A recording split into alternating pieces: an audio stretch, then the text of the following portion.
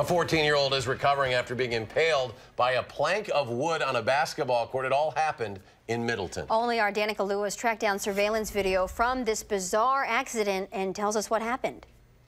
It's a temporary fix for a very serious accident on Sunday afternoon during a basketball tournament, enough to make parents double check for cracks in all of the floorboards here.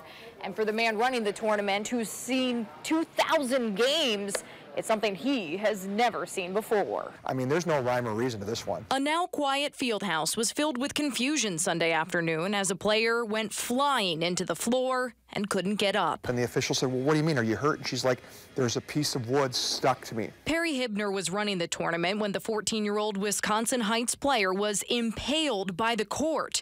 The board had split in the middle and stuck into the young player. Her mom, the coach, was quickly by her side. It was 3 to 4 inches long, and in some parts of it, probably between a quarter and a half inch deep. Minutes later, emergency crews show up, and everyone else is asked to leave the gym. We thought they were probably going to have to remove an entire board and then take the board to the hospital. They didn't have to do that, but the 8th grader was loaded up on a stretcher and spent the night at the hospital. None of her internal organs were hit by the wood. I don't know that we'll ever hear something like this ever happening again anywhere. Hibner is especially surprised it happened here in Middleton, where the floor is just 15 years old.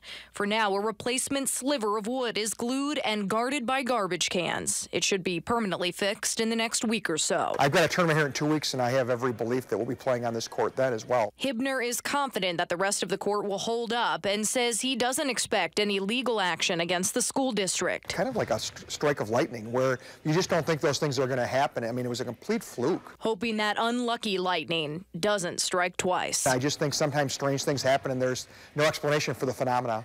And even though it was a scary situation for players and parents, Hibner says the girl who was injured here on Sunday afternoon is expected to be ready to play in the near future. For WISC News 3, I'm Danica Lewis.